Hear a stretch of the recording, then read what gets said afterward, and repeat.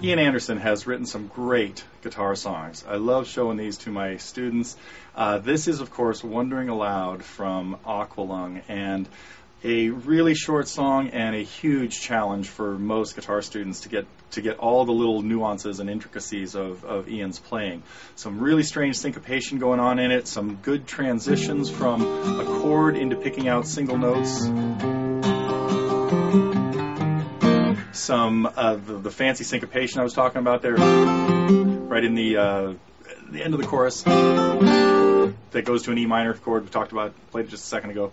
So there is just a lot of stuff that you can learn in this song. We now have a lesson up on this at TotallyGuitars that people have been asking for this one for a long time. It's really high on our recommend a lesson list, which, by the way, is how we choose a lot of lessons to do.